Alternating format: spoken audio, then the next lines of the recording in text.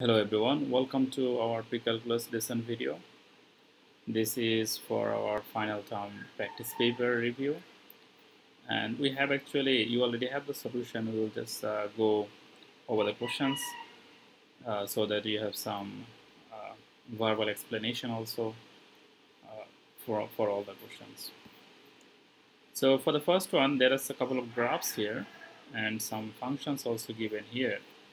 From the graphs and from the function, these are the equation, so how can we match them?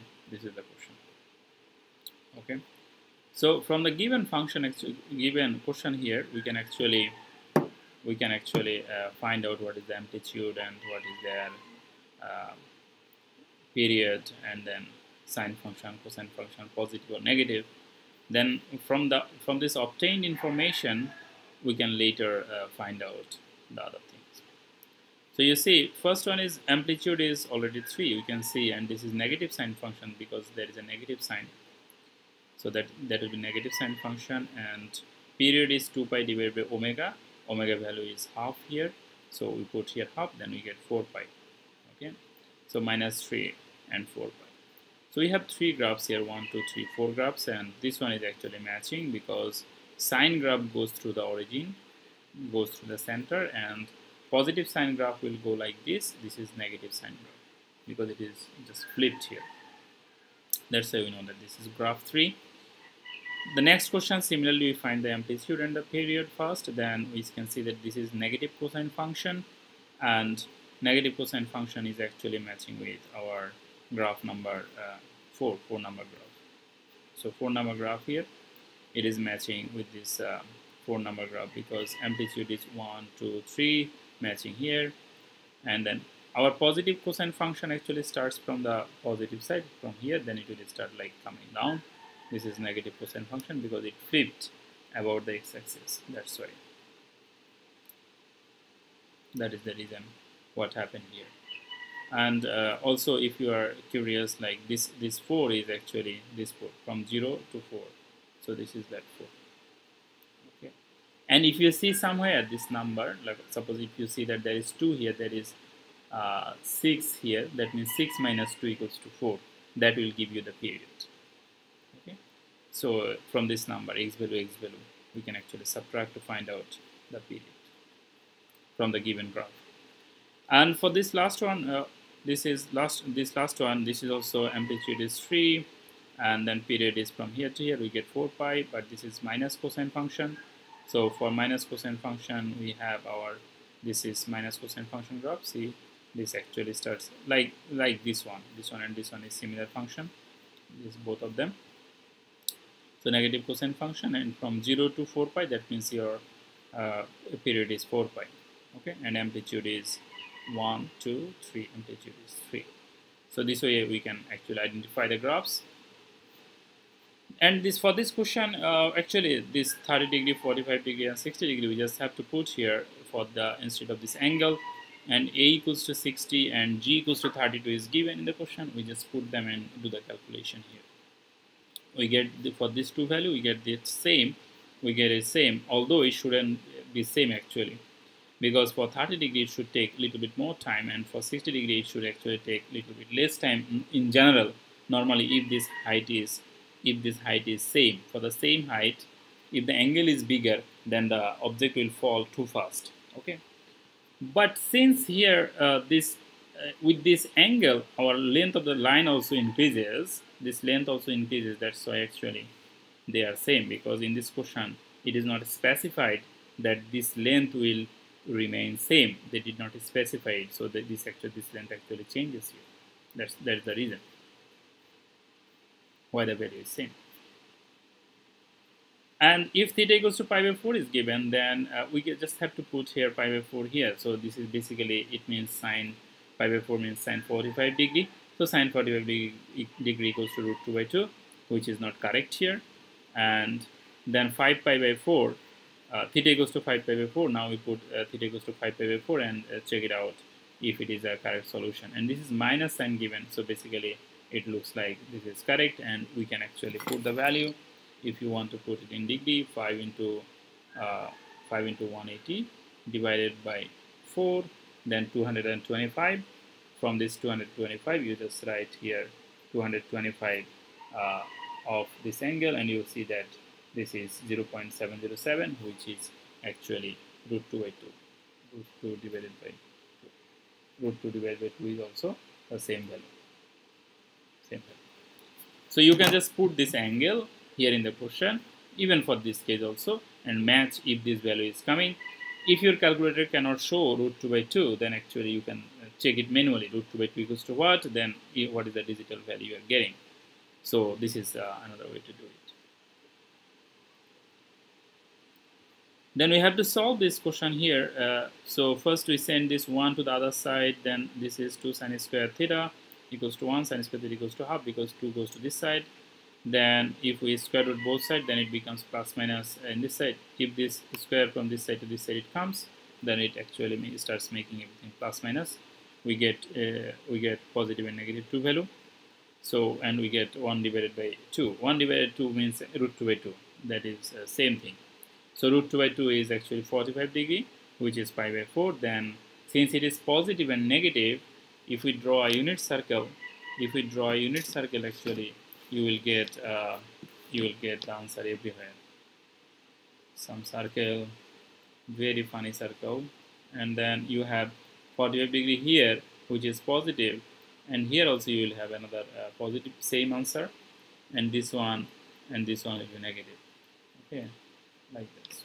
So this 45 degree is our root 2 by 2. Then this is 90 plus 45, that means 135 degree. Or you can say pi by 2 plus pi by 4, this value, and this is pi, and then pi plus pi by 4, and this is 3 pi by 2, 3 pi by 2 plus pi by 4 to find out this angle, or 2 pi minus pi by 4 to get this angle. So many ways to find out all these angles by the reflection. Okay. Due to this positive, this value is negative, this value is negative for the sine function. So negative half is here, and positive half is here and here for the sine function. So this way we get all these 4 solutions here.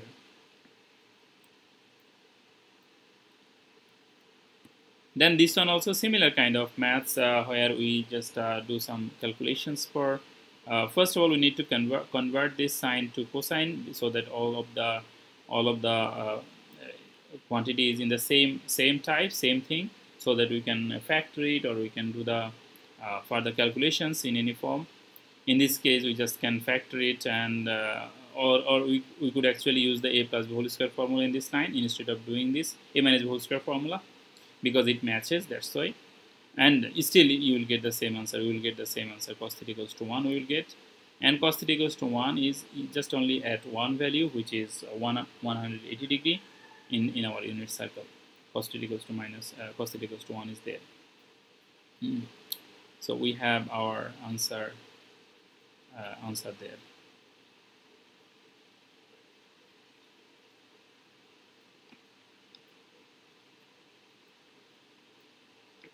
Let's check what is happening. So this is 1, 0, this is minus 1, 0, and this is 0, 1, and this is minus 0, minus 1. So this is our cos theta, this is our sin theta, this is our cos theta, this is our sin theta, and this is our cos theta, this is our sin theta. Yeah, so we have actually this value is cos theta equals to plus 1 is not at pi, because this is the cos theta and this is sin theta, and cos theta is actually minus 1 here. This is only this value. So at 0 degree actually we have the answer. Let's see, from 0 then 2 pi. So only at 0 degree theta equals to at 0. Theta equals to 0. Actually we have the answer at 0. At 0. Because only here we have cos theta equals to 1, not at 180 degree. 0, 0, 0, so 1, 1, 1, yeah, at 0 degree. This is funny, my computer is thinking about something. So add 0 degree. Therefore, the solution, the answer is, I think a comma is needed here. So the answer is theta equals to 0, or 0 degree, or 0. 0 is actually same for radian and degree for both of them. Okay. Then we have find the exact value of this sine pi by 12. So pi by 12 we can write it this way: 4 pi minus 3 pi. 4 minus 3 equals to this pi. We can write it this way. Then 4 divided by 12 means this. 3 divided by 12 means this. Sine A minus B formula: sine A cos B, cos A sine B, in between minus. Then you put the value of sine pi by 3, which is 60 degree, root 3 by 2.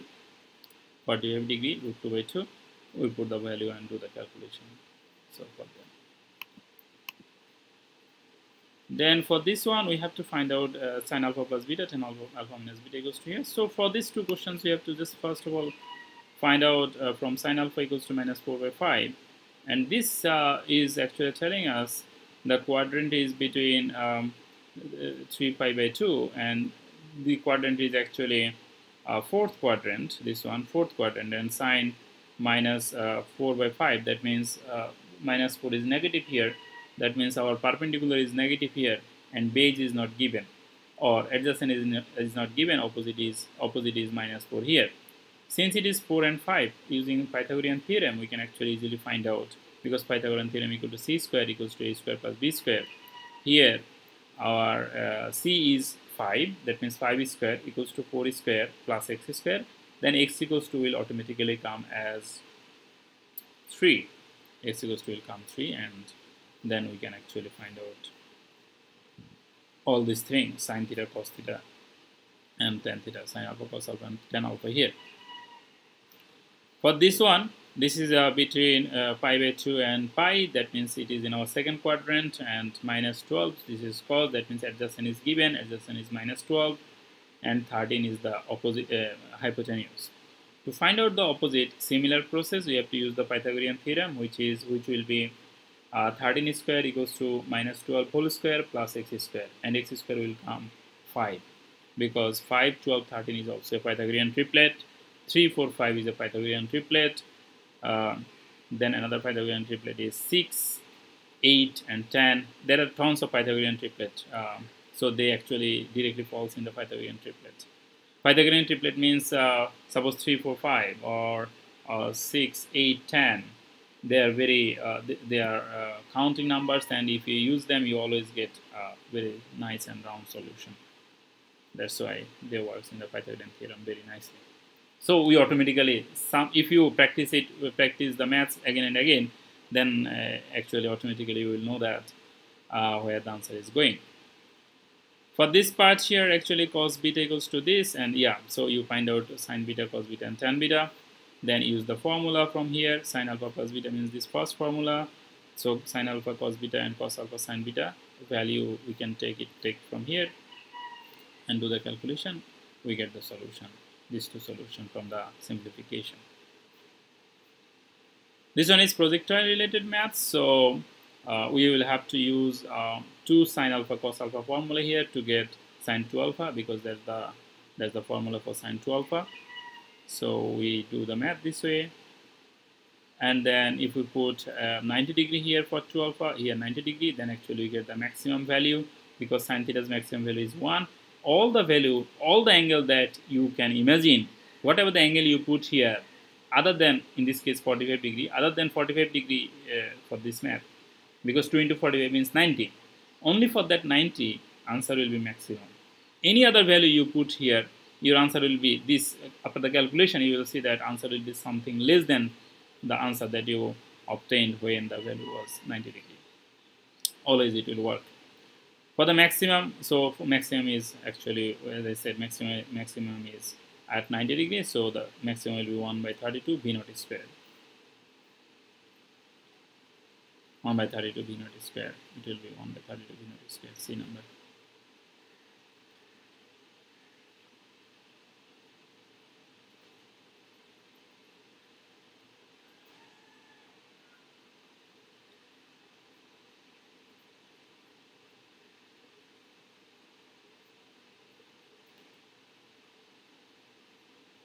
This one. Then we have actually some maths here.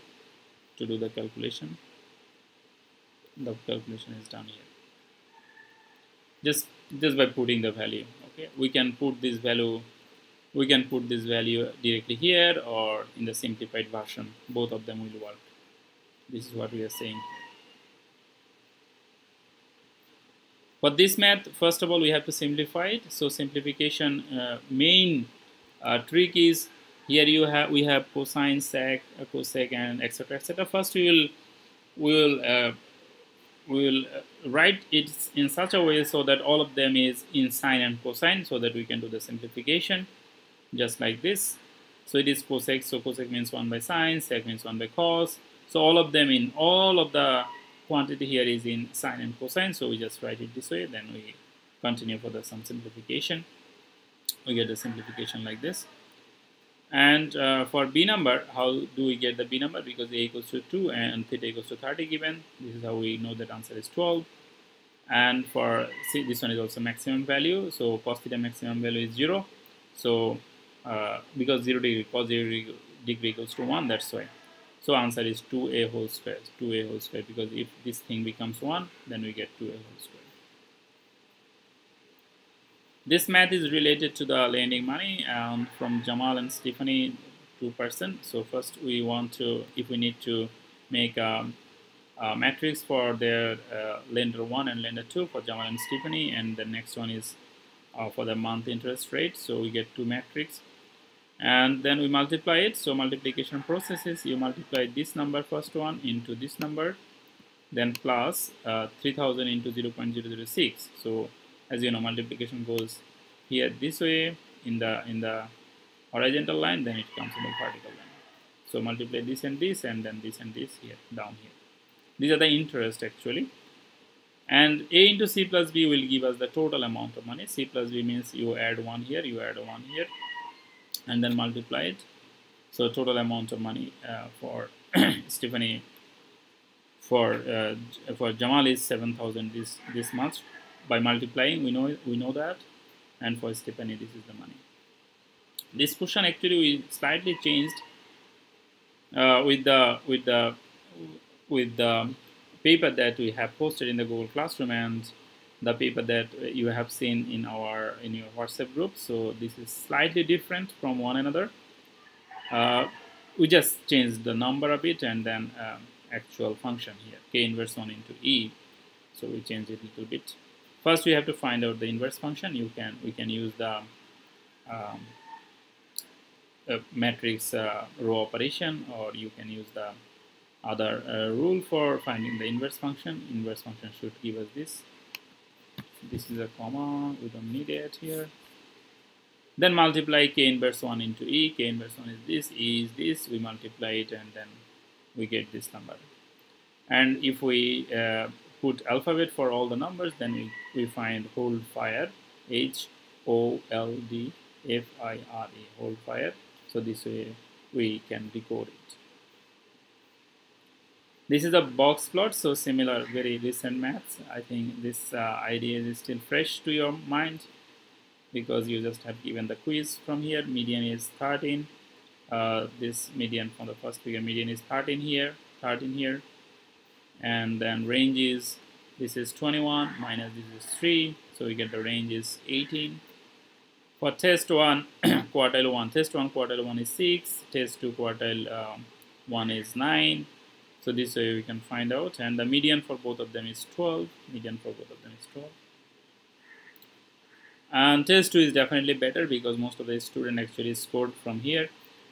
Just to give you a hint, actually, from here to here 25%, from here to here 25%, here to here 25%, and here to here another 25%. All this bar actually means that, okay, 25, 25, 25, 25, total 100%. In this case, 25, 25, 25, 25, total 100%. That means from this median bar, this side is 25 and 25, 50%, and this side is 50%. And from this quartile 1 bar, this side is 75%, quartile 1 bar, this side is 75%. So you can see that this side is actually doing very well in this case for this figure, because 75% student is actually scoring more than 9. So this test 2 is better in this case. For this question, we will have to find out a couple of extract some information like comedy, how much, action, how much, etc., etc. Or just if one question you see, suppose sci-fi, how much? Sci-fi is 4 people, like this. And this question is like 800 grams. So 800 grams, suppose here the question is related to vegetables. Vegetable is this color, so 14. So 14% equals to what? We have to find out. That means 100% equals to this 800, because why? From how we know that 100%?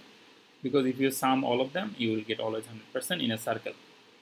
Regardless of how you draw the circle, for all the circle, total is 100%. So from 100% equals to, so from 100% equals to 800 and 14% equals to what? We find out. These are the maths that it is done here. From stem and leaf diagram, so we have this and this. We just do this calculation, like 44, 47. We just add 4 with all of the numbers, then we get this, like this. Variance and standard deviation. For variance, first we need to extract the data. So we have 14 one time, then 15, 15, 15, 15 3 times, then 16, 16, 16, 16 3 times, and 17 here. Then we have the data. From that data, we use this xi minus x mean formula. So our mean is 15.5. We can find mean by adding all the numbers, then divide by number of numbers. And this is sample, so n minus 1. We put it here, we get the solution. Mean is once again here. Then standard deviation is square root of this answer. That's why you know the standard deviation is here. This value is small, very small. That's why the data is very less scattered. This value is bigger. That's why the data is too much scattered. In other way also you can say that data is scattered. That's why our standard deviation is actually bigger number. Here the data are very closely packed. That's why the standard deviation is very small. Answer is very small. And without looking at the data, if you just, without looking at the picture, by finding the standard deviation, actually you can always decide about that. Oh, that's the end of this solution paper, practice paper solution. So that's all, everyone. Thank you all. Thank you very much. Have a wonderful day. Have a wonderful life. Have a wonderful future ahead. All the very best of luck to you, all of you. And be happy. Bye-bye. See you.